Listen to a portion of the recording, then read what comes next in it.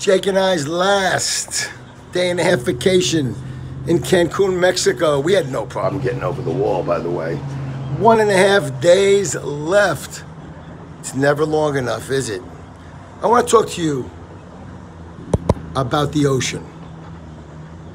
But before I get to the ocean, because I have one of those boutique disorders they call, these days, that's what I consider it, ADD.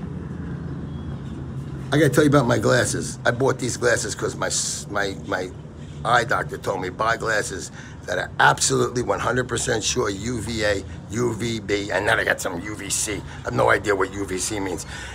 These are fucking Oakleys, way too expensive. I love them.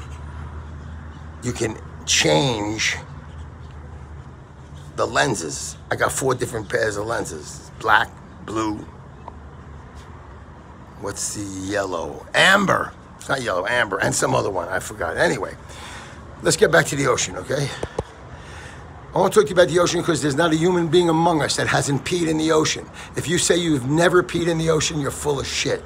And the thing is, when I go to pee in the ocean, the first thing I do is I make sure, I got a plan. I make sure I'm not near anyone, 50 feet away from anyone. And then I just kind of squeeze, it's not coming out. And then I kind of squeeze again, it's not coming out. Take it easy, Richard, calm down, move a few feet away, relax.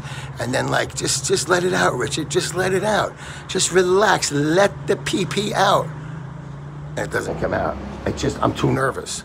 Finally, after about 3 minutes of negotiating with my body and my penis, the pee starts coming out fluidly, and I just go, peeing in the ocean, this feels so good. Ladies and gentlemen, I have decided that peeing in the ocean